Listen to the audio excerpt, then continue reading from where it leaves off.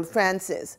The Meteorological Service has downgraded the flash flood warning to a flash flood watch for low-lying and flood-prone areas of northeastern and southeastern parishes, including St. Mary, Portland, St. Thomas, Kingston and St. Andrew, St. Catherine, Clarendon, Manchester, St. Elizabeth and Westmoreland.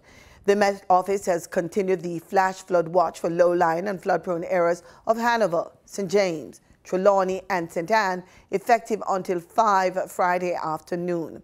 Satellite imagery and rainfall reports indicate that the outer bands of Tropical Depression Eta continues to generate cloudy conditions across the island, with light to moderate rainfall and isolated thunderstorms, mainly across sections of northeastern and southern parishes. Residents of Coley and the surrounding areas are calling for a temporary structure until the bridge that connects them to Cedar Valley and Morant Bay St. Thomas is completed. Our news team visited the construction site on Thursday and filed this report. River couriers. It's a new way to taxi goods between communities on either side of the Morant River. Some residents are paying to have their goods brought across the river. The bridge that connects the communities along the Morant River has been under construction, but work has been delayed due to the heavy rains and rising river waters below. Residents of Coley have now resorted to trekking through the riverbed to conduct their business elsewhere. It's a dangerous risk. I think this is too long.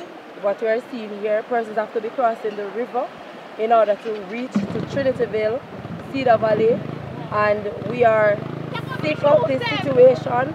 And yes, we understand that it is affecting the whole of Jamaica, but at the same time, if this bridge wasn't removed, the persons here wouldn't be suffering like this. So we need some assistance. We need also to consider the persons who might have emergency cases and supplies to come into the village. We are saying that the situation, this inconvenience has happened like more than 3 times in the recent past. One after the other. In weeks, we have experienced this, and we want to know if this is going to continue.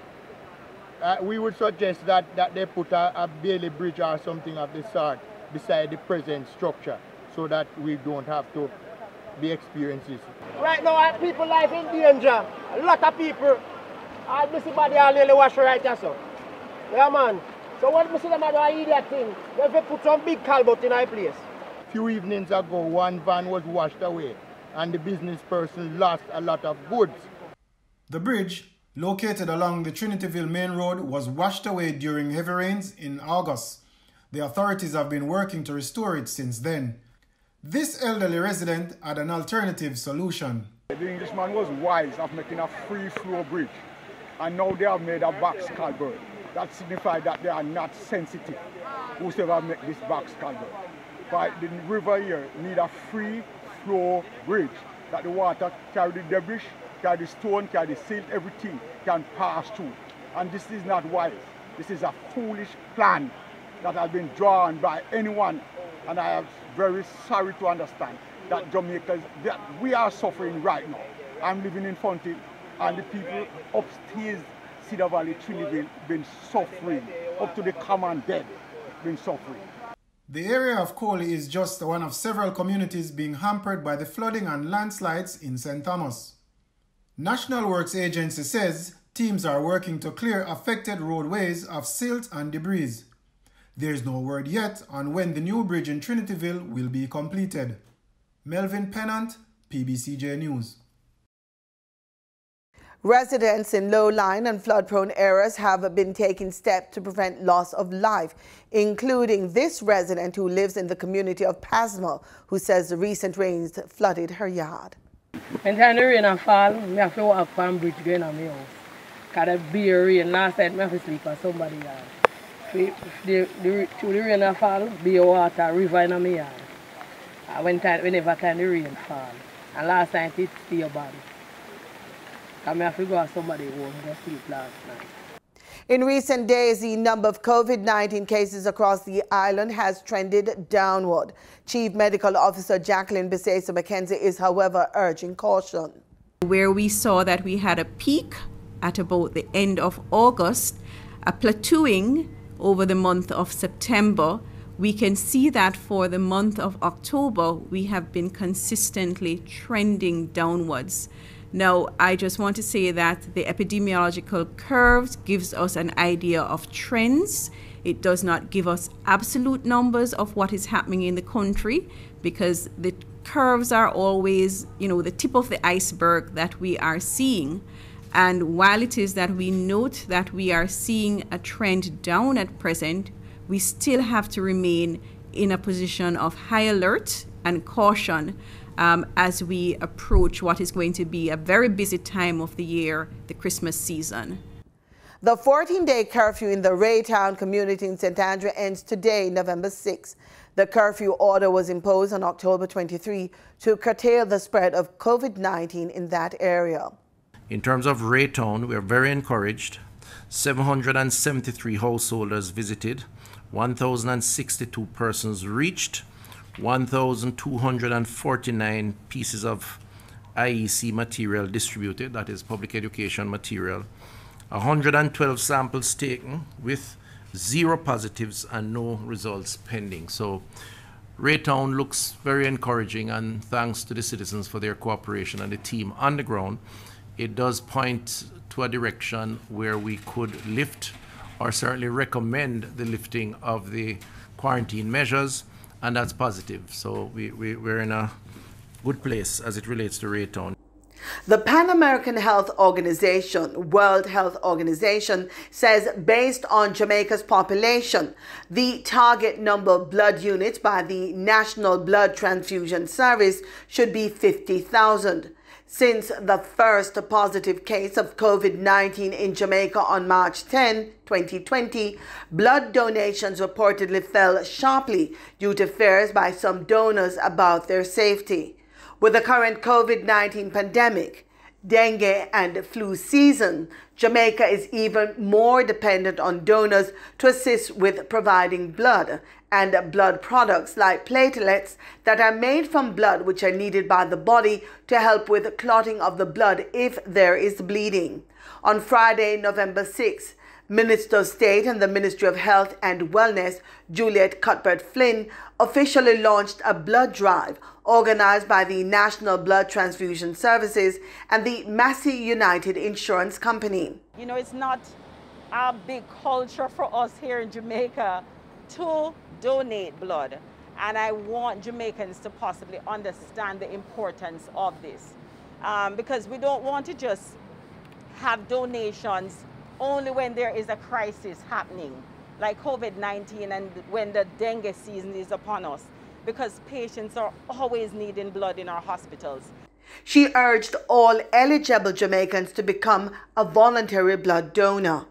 The transfusion of blood and blood products have saved thousands of lives in Jamaica, and every donation helped to save 3 lives. You hear that? 3 lives from 1 blood donation. Although many persons may be afraid to donate during the COVID-19 infections that continues to increase in the country, donors should be encouraged and assured that the necessary safety protocols are in place at blood collection centers.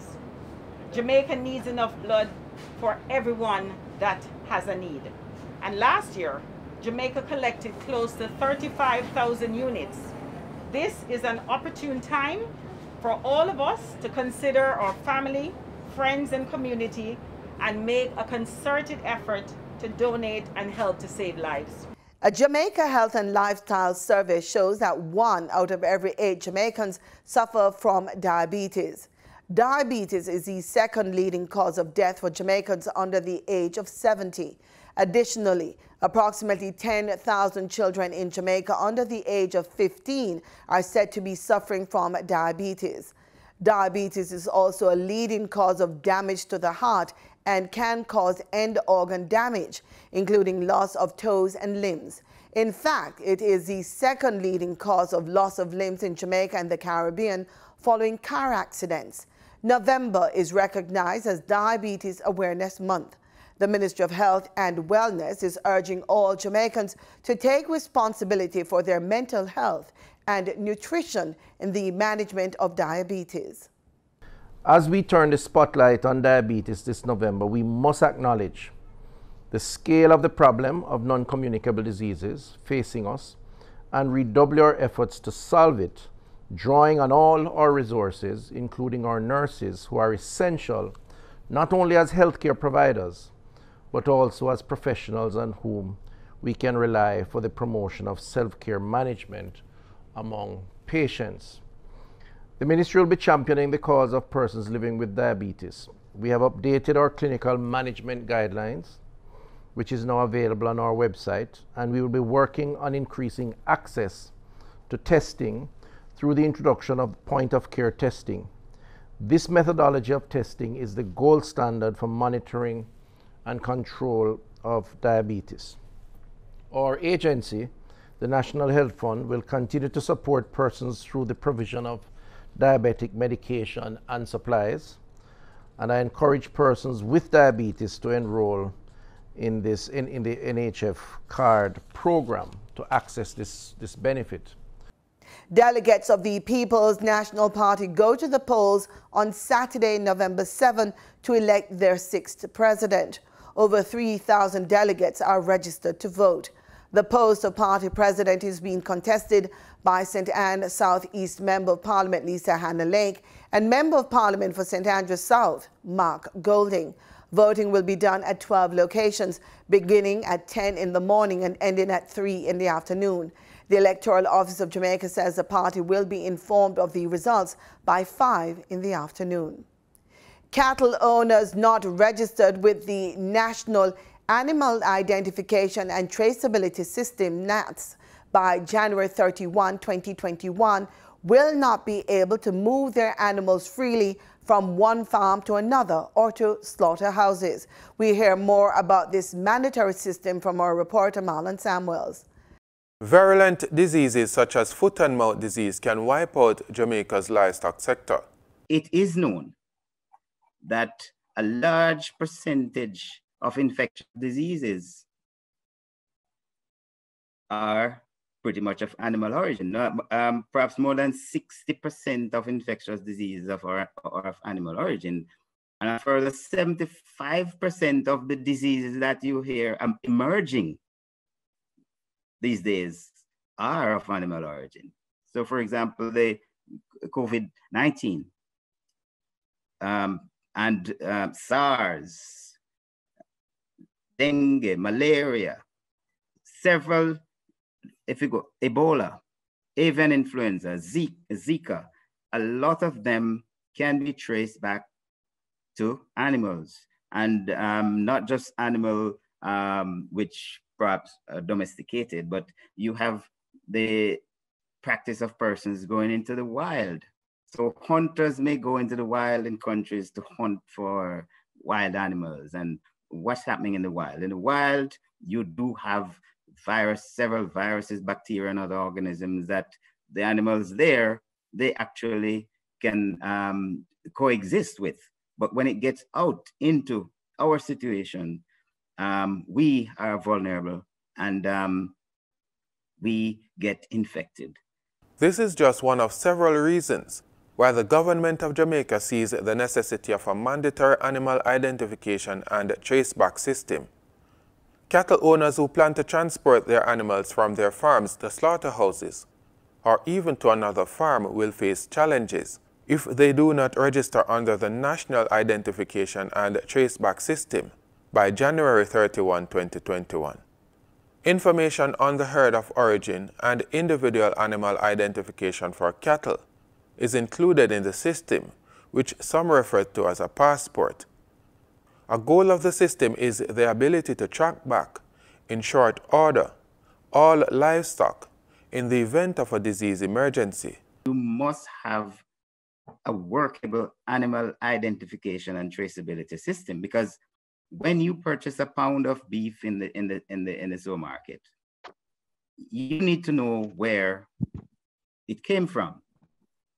So should there be a situation where we're doing an analysis, and we find that, okay, it has some residues of an antibiotic which should not be there.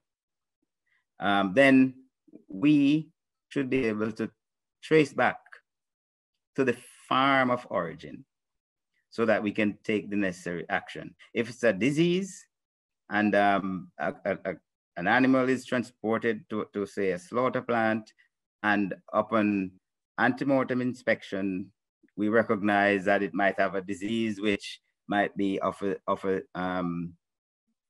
zoonotic nature, or of an exotic nature, or one that will potentially cause devastating effects on our livestock industry, then we will be able to trace that animal back to the farm of origin and immediately take the necessary steps to identify and stamp out the disease at source.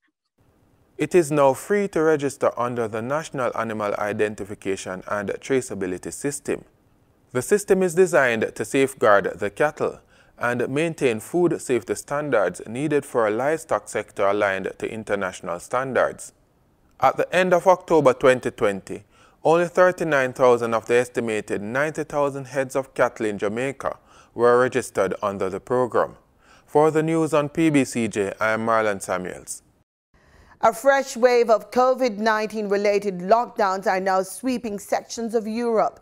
This has influenced a drop in global oil prices. Gabriel Thompson gives us this and other market details in the business report. In Thursday's trading session, the JSE combined index declined by 1,999 points to close at under 400,000 units. Overall market activity resulted from trading in 80 stocks, of which 78 advanced, 35 declined, and 16 traded firm. The junior market index declined by 15 points to close at under 3,000 units. Stocks advanced for 138 Student Living Jamaica, Access Financial Services, and Burrito Investments Limited. Stocks declined for Caribbean Flavors and Fragrances Limited, Carreras Limited, and Community and Workers of Jamaica CCU Deferred Share. Trading firm were 1834 Investments Limited, AMG Packaging and Paper Company, and Cargo Handlers Limited. QWI Investments Limited was the volume leader with 3.2 million units, followed by Sagicor Group Jamaica Limited with 1.4 million units, and Trans Jamaican Highway Limited with under 1 million units. Now for the foreign exchange. The US dollar on Thursday, November 5, ended trading at $146.82. The Canadian dollar sold for an average $113.96. The pound sterling traded for $192.89, and the euro ended trading at $176.38. Oil fell towards $40 a barrel on Friday as new lockdowns in Europe to halt surging COVID-19 infections sparked concern about the outlook for demand, while markets remained on edge over drawn-out vote counting in the U.S. election. Italy recorded its highest daily number of infections on Thursday, and cases surged by at least 120,276 in the United States, the second consecutive daily record as the outbreak spreads across the country. Brent crude futures fell 60 cents to $40.33 a barrel. West Texas Intermediate crude futures slipped 59 cents to $38.20 a barrel. It's now time for Financially Focused with financial coach Denise Williams. It's now time for Financially Focused with financial coach Denise Williams. Hi, I'm Denise Williams. I'm your financial coach. Now, in this time, we want to be really focused and smart with our money. However, let's be honest. Yeah, we're going through some challenging times, no question. It's not pretty. And so the question I have for you is, are you making financial decisions based on emotions or reason? Yeah, boy, it's a lot of stress going on. But if you can get control of the stress and make better financial decisions, you'll come out on the other side you know, wiser, better, stronger, more liquid. So how do you get over the emotions, or get control, I should say? Because, you know, let's respect the emotions. They're teaching us something. Fear, anger, shame, guilt. These are all, you know, hurt. These are all real emotions, and they're teaching us something. So if you are not working with a coach or your pastor or a therapist, I would encourage you to do so. And at the same time, for your money, what I can encourage you to do, before you make a decision, read up on the data. You know, if you're not in a position to hire a financial coach like me to help you specifically, you know, let Google help you. Look up the information, read on the data for whatever investing decision you're going to make. Then you're going to focus on what you can control. Can you save? Can you cut the amount of fees that you're paying the bank? What can you control? Then you have to look at your long-term goals. Is buying a house important to you? Sending your children to school important to you? Your retirement, is that important to you? So these long-term goals are going to guide you in terms of the decisions that you make. So let me repeat, read the data. Don't make a decision on reading. Focus on what you can control. You can speak to your financial advisor or your banker. You can send them an email if you don't want to go into the branch. And you look at your long-term goals. You know, if you're single, if you have children, if you're married, if you're divorced, if you're widowed, if you are starting a brand new family, all of these decisions impact your long-term goals. And this is how you grab hold of the emotions that may be running away with you, and you make decisions that are financially focused. I'm Denise Williams, your financial coach, and I hope you got value from this episode. Thanks, Denise. For more information on financial development and wealth building, head on over to financiallyfocused.com. And that's it for this edition of the Business Report on PBCJ. I'm Gabrielle Thompson. Sensitive teeth are typically the result of worn tooth enamel or exposed tooth roots. As a result, hot or cold drinks, sweets, or even cold air can cause your teeth to hurt. Our resident dental expert, H.D. Jazz, tells us what to do if you have sensitive teeth. Refreshing. Hi, I'm HD, and I'm here with another dental tip. There are many people who can't enjoy a cool glass of water filled with ice because of sensitivity. There are lots of toothpaste on the market, and I'm often asked, does sensitive toothpaste really work? Yes, it does, but it doesn't work automatically. It's over time. It has a cumulative effect. That means it's going to take time. You won't feel the effects immediately. The second thing you need to know is that if you finish the tube and your teeth feel great, if you go back to something else, the sensitivity can return. So you'll have to continue to use the sensitive toothpaste. The nerve is in the center of the tooth, and the sensitive toothpaste forms a barrier between the nerve in the center and the cold or the heat that the teeth are exposed to.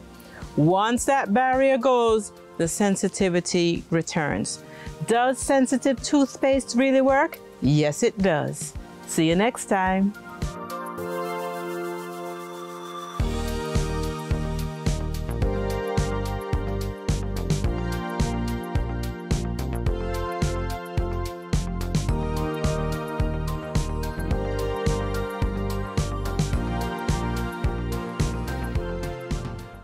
In regional news, history was created in Thursday's general election when St. Vincent and the Grenadines Prime Minister Dr. Gonsalves led the Unity Labour Party to a 5th consecutive victory. According to the Electoral Office's preliminary figures, the ULP had won 9 of the 15 seats in the parliament. This is an increase of 3 seats on the 1-seat majority he had in the past 2 general elections. As the COVID-19 cases in St. Lucia mount, The public is asking questions about the island's healthcare capacity. The respiratory hospital on the island is reportedly at 2/3 capacity. That's the word from public health authorities during a press conference. We have more in this report. The respiratory hospital will hold 126 patients upon completion. The renovation of the medical facility was undertaken by the government of St. Lucia with help from the World Bank. According to the Permanent Secretary in the Health Ministry, Benson Emil, government's role in the project is complete, which places the hospital at almost 2/3 capacity. Emil disclosed that the World Bank component is 95% done and all that remains is the procurement of local equipment to make the rooms more habitable. He says health officials are awaiting the go-ahead from the bank. The submission is before the World Bank. We would expect approval or some response before the end of this week, and we're already in discussion with the contractor. So as soon as approval is granted, work will commence, on Coley so that the facility can operate at full capacity. The shortfall at this point is 44 beds. The World Bank component is supposed to deliver 44 beds. So we had 82 bed capacity, making it almost 2/3 of the capacity of the hospital. Medical officials say as the hospital approaches full capacity, only severely ill COVID-19 patients will be admitted for care and treatment. Medical Director of OKEUH and the Respiratory Hospital, Dr. Alicia Eugene Ford, says there are currently 4 spots available for persons experiencing complications with COVID-19. We're looking at 15 ICU beds, but out of the 15 ICU beds, right now we have 3 ready for use. It's short time. So if somebody comes in now at the respiratory hospital and they need an ICU bed, we have 3 that are ready, 3 rest stations that are ready. What I mean ready with ventilators and all the different parts that are needed to have that bed functional. We have everything there for 3 stations, and we have an additional station that we can have ready in quick time if needed. So while we wait for the rest of the area, the ICU area, the area that's earmarked for ICU be given to us by the World Bank. So I can tell you we have space for 4 cases. Executive Director of the OKEU and Respiratory Hospital, Nancy Francis, says the Health Ministry anticipated a surge in patients. Thus, the hospital undertook a manpower plan in preparation for the spike in cases. We had our human resource plan, and we were looking at capacity as well. So as we move into the second wave, what we've done, we activated the human resource component. So we have increased our human resource capacity at the respiratory hospital, and we've also looked at the resources over at the Owen King EU Hospital, and some of the services are shared. For example, as the administrative services, we share this service as well. Positive and suspected COVID-19 patients are currently being accepted at the respiratory facility. Suspected negative patients will be transferred to other health facilities for monitoring or may be isolated at home to prevent overcrowding at the hospital. Joachim Duplessis, HTS News Force. Although all 4 of Trinidad and Tobago's reservoirs have started to recover, the Caroni Arena Dam is still very much behind. With less than 2 months before the official start of the dry season, measures are being implemented to reduce the projected shortfall. Sunil Lala has more in this report. Arena at this time is at 67% as compared to a long-term average of 81%. So we are still a bit below at that particular reservoir, which is our largest. The water level at the Caroni Arena Dam has been a major concern for WASA for some time. In early May, the levels were almost 30% behind the long-term average. Most recently in September, that gap stood at 28%, while all other reservoirs were less than 10% behind the long-term average.